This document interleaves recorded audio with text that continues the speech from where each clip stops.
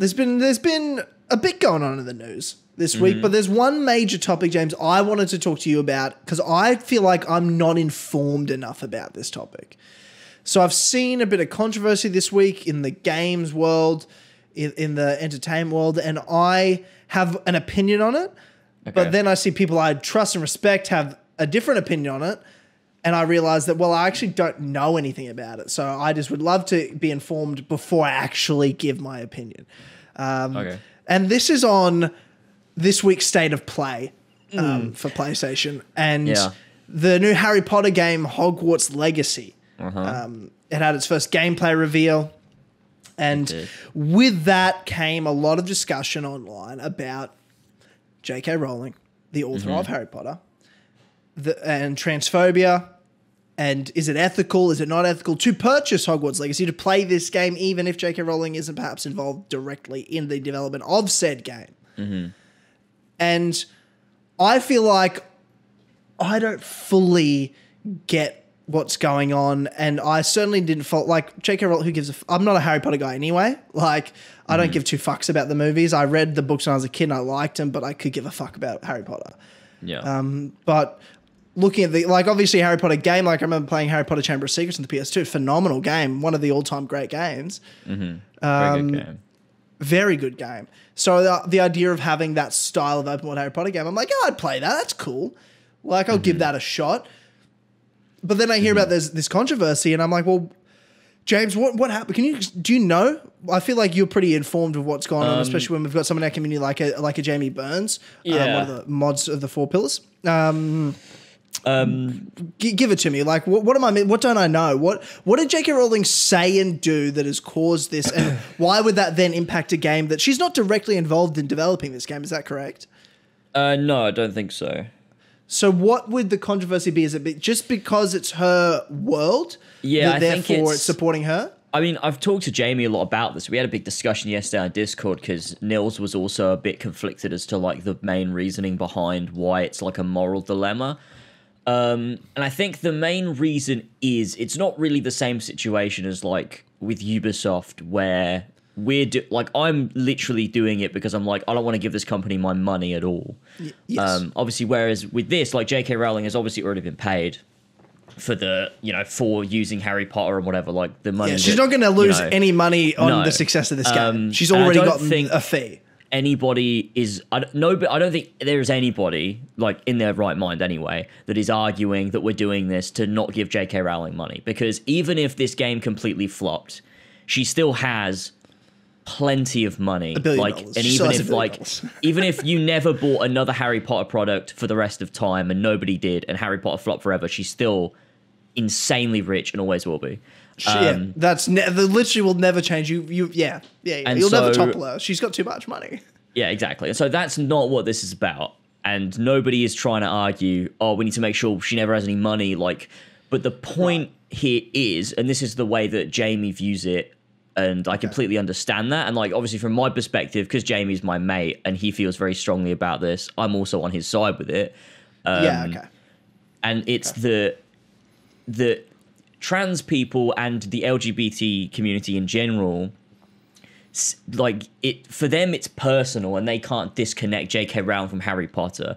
And to buy something Harry Potter feels like to them, like if they were to do it, or say a close friend of theirs was to do it, they're going to feel like you're completely dismissing and all what I'm going through and the things that I've put up with. And J.K. Rowling, the things that she's said and she donates to a bunch of different organizations that are anti-trans and all of this stuff. Is that because she was very social justice warrior? She was, for a time? Yeah. She was. Like, she went after PewDiePie for being a Nazi. Yeah. I remember I used to write her the Nazi letters. Yeah. Remember on Twitter when I was like... isn't it? Because she went the opposite. A bit of a meme there, and I think 2017 or something. Used to do J.K. Rowling tweets for a laugh, and now she's on the other side of the spectrum. It's really odd. I think she's what did she say? Has she said stuff, or is it about the supportive organizations? It's it's literally all her Twitter is now is her engaging with these like weird right wing organizations and having all these statements and like running these campaigns, like whatever she does, like, and it's all this just twisted, like it's just transphobia. She just doesn't like trans people and wants to delegitimize them as, you know, their existence and be like, no, it's not real. It's all fake. Like, it's just men trying to harm women or whatever. But she dresses it up as this like protecting women like issue. And she's coming from the complete wrong place. Like, I don't think like in her mind she thinks, oh, I'm being a terrible person. Like, she obviously believes what she's saying, like anybody does.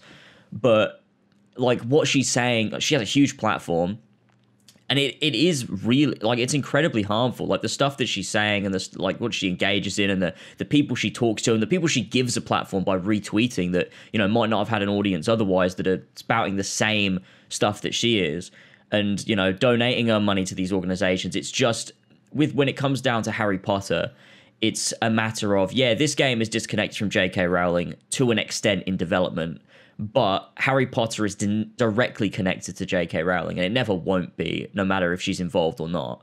And so trans people feel if you're supporting this, you're dismissing what they feel and the fact that they're going through this and J.K. Rowling's doing this, and you're like, it's like if, I think a similar thing, and this is what I said yesterday on Discord, it's like a similar thing is the Jimmy Savile show that he did, Jim Will Fix It. Jimmy Savile, for anyone that doesn't know, was a big celebrity in the UK for a while, and then it came out after he was dead that he was a big old nonce.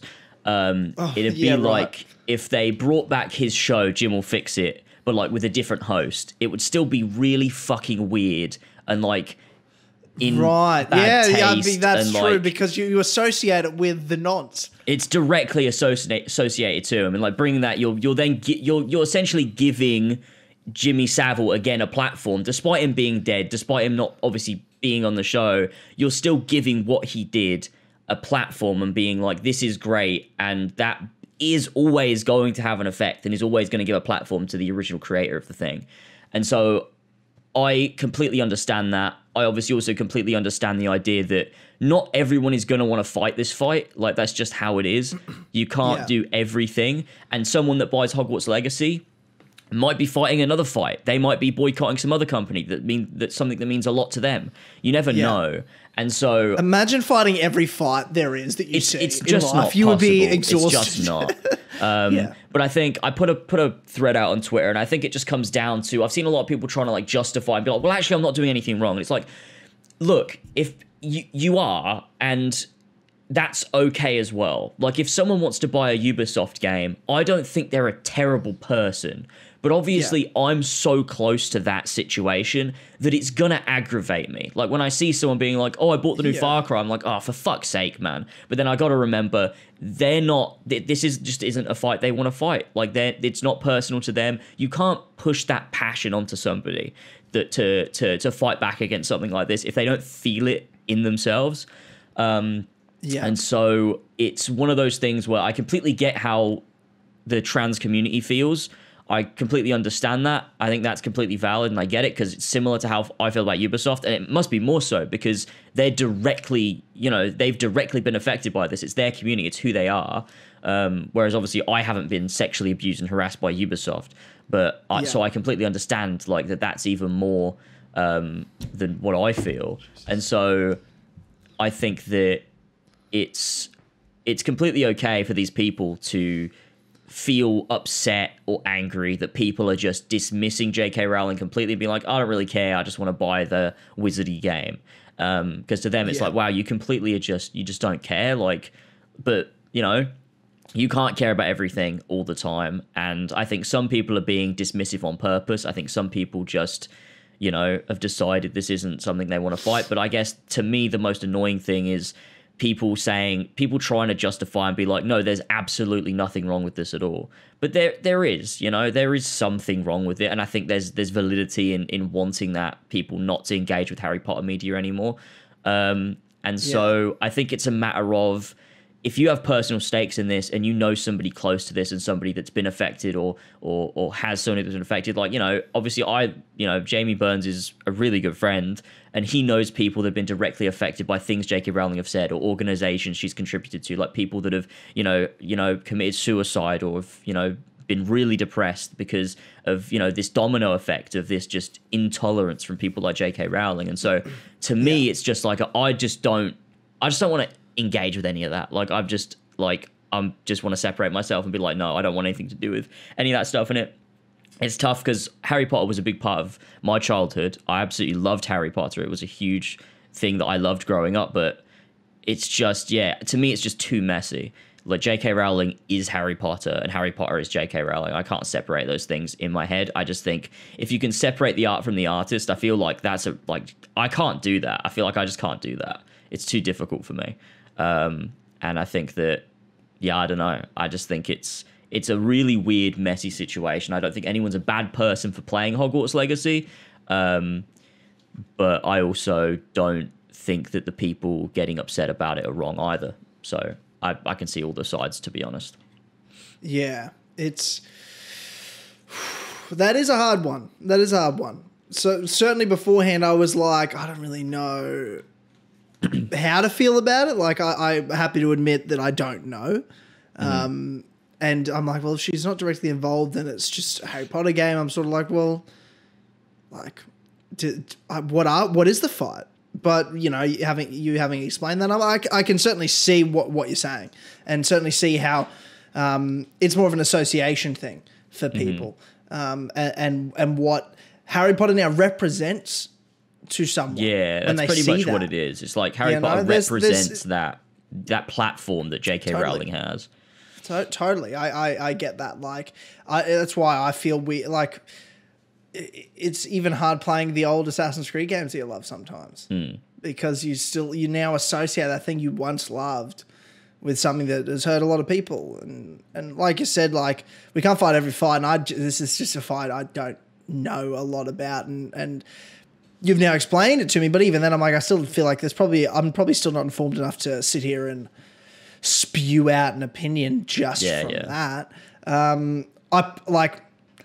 Let's be honest, I probably wasn't going to play this game anyway. Yeah, so I feel like it certainly wasn't really a fight that I was like necessarily needing to have, or really something I needed to like tackle morally within myself. Like, am I going to play Hogwarts Legacy? I don't give a fuck about Harry Potter as it is. You don't even like Harry Potter that much anyway. Yeah, like, so it's whatever.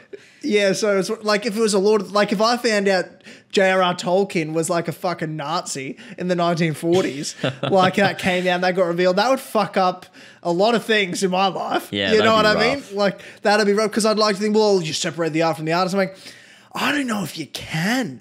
When what Lord of the Rings and the world of Middle Earth represents so much of, like, it's more than just a story. It's about, like, the messages it gives you and the hope. But when you find out the messages are from a fucking Nazi, like, you'd be like, well, they become redundant meaning and messages, don't they? You know what I mean? All of a sudden, Sam's speech at the end of The Two Towers doesn't hit as hard. You know what I mean? There's because how can you, Mr. Frodo? You know what I mean? I'm like, yeah, but what's he really saying? You need to look at all those, like, and obviously J.R.R. Tolkien, not a Nazi, thank the Lord. No. You know what I mean? Like, thank God. Great man, one of the great, you know, literary minds in history. But I look at that and I can totally then see how it would fucking ruin all that for you. So I can appreciate that 100%. And I'm not saying calling J.K. Rowling, you know, like a Nazi, or I'm not even sure if that's comparable. I feel like, you know, but then again, it affects people perhaps all the same. I don't know. I'm not a trans person, and I've never had to deal with any of that. Like, I feel like that's a side of the world I'm not very informed on. Like, I know people that are trans, but I don't have any close friends that are. You know what I mean? Like, I don't have anyone like really close in my life that is. It's not something I've really been confronted by, in the sense of, like, I mean, I'm fine. Like, I don't give a fuck if someone's trans. It doesn't bother. Be who you want to be. I don't care. But in terms of, like, seeing the issues and being informed on how people feel, I'm not. And I can't say that I am. You know what I mean? Like, I struggle when I see certain debates. Like, I really struggle. The biggest debate I struggle with in terms of, like, transgender people is sport. because that's the world I'm certainly way more involved in. Well, that's and like there was big stuff over the weekend with the swimming in the US where a transgendered woman. That's the right way to say that, isn't it? If born a male and becomes or identifies as a female, you're a transgender woman. Yeah. Yeah, okay. Oh, fuck. Don't worry, you're good. You're good. I'm just, with the greatest respect, James, with the greatest respect, if I say that, it's fine. Like a transgender woman won gold at this. There was I forget what competition it was. I'll have to look it up. But that was obviously very controversial because it is a scientific fact that the male body and the female body are different. You know what I'm like? Just genetically. The thing with that is that it obviously should be a thing. I feel like that's sort of like an obvious thing, and it's obviously in a lot of cases it isn't. There are those instances where it is, and it shouldn't be because it's complete unfair advantage. What do you mean that it is what? So trans women should not be competing against biological women. Because correct. I agree. I agree. It's not a fair. It's not fair. You can't. Yes. You shouldn't be doing that. But it's not the norm. And obviously, when those moments happen, obviously there should be a conversation. People should be like, right, okay, well, this shouldn't be happening in the future because you can't. Like, as much as we want equality, you can never like make a man's body not have the capabilities that it has in terms of sport, competing in sport. And so obviously that is difficult because someone that, is a trans woman, they obviously, to them, they're a woman. Like that's how they feel. That's how they identify. That's how they live their lives. And so that does suck that if they have a passion for sport, they can't compete with women. They would have to compete with men because it would like, I mean, that's a whole conflict there, and it's like, how do you help those people? There's a conversation to be had, and I think will be had in the future. I'm not going to be surprised if there is a non-binary or like a whole other division in sport created in many sports in the future, and I'm curious to see which is the first sport to attempt that, where it is for people that identify as like, and they choose like, okay, I identify as a woman, but I was born a man. I'm not allowed to compete with women, and that's fair. So I can either compete with men, or there's this other category I compete in, like a non-binary type. Yeah, potentially. I'd be interested to see where this goes, because certainly something's going to come up, and it's not something that's fucking rampant in sport. Let's not pretend it is or anything, but like, it does come up, and it has come up. Like, it's something for sure. In my particular sport, that's the biggest part of my life, mixed martial arts. It's a very like. I take that really seriously. I don't like when a transgender woman competes against a biological woman, because this is their lives on the line, like potentially. This is their real health. For sure. They're fighting each other in a cage, James. Like, it's not fair. Yeah. And that's not to say because there's just transgender women that suck at fighting and have then lost to biological women, right? So like, it's not like 100% of the time, but on the whole, it's not fair. It just isn't. And that's my opinion on that. But I have nothing against a trans person. Nothing to do with it. This is a whole other topic. Yeah, it's just how it is. And it's obviously a conversation that will be had. But I think one of those, like this, that is one of the things that J.K. Rowling uses as the like front piece to sort of push what she's selling. And it's the... there's not many people really, unless like they're completely uninformed, that would disagree with that trans people should not be competing against trans women should not be competing against biological women, and the same with trans men and men. And so I don't think anyone in their right mind feels the other way about that, unless like you're completely irrational. But J.K. Rowling uses that to further her point, to be like, look how ridiculous this is. It's the same stuff, which like, is totally different topics altogether. Exactly, like she uses that to push forward the idea that, oh look, it's fake, like, you know, they're just trying to hurt women. Like, she genuinely believes that trans women are just out to hurt women and take advantage of women, and that's so insane. It's just wild. It's actually wild. But you're talking about a literal billionaire. A billionaire. She's a billionaire. What, like, she's not very in touch with the regular people. You know what I mean? Like, I don't think, you can't look at these people that are the 1%ers, the 1% of 1%ers in terms of financial status, like the elite. And you can't look at them and be like, they have a good grasp of the real world. Yeah, no, they do not. What people are going through. And they don't. And you can't look at J.K. Rowling for that. No, you know? for sure. But of course, there'll be people that are like, that agree with J.K. Rowling and what she's saying, and will then use her as like, big example. Like, all of a sudden, these fucking church-going Christians, like, I went to a Christian high school, like, a very religious school. And man, you could not talk about fucking Harry Potter there. And I had friends that grew up very Christian and never saw Harry Potter, weren't allowed to watch Harry Potter because it's witchcraft.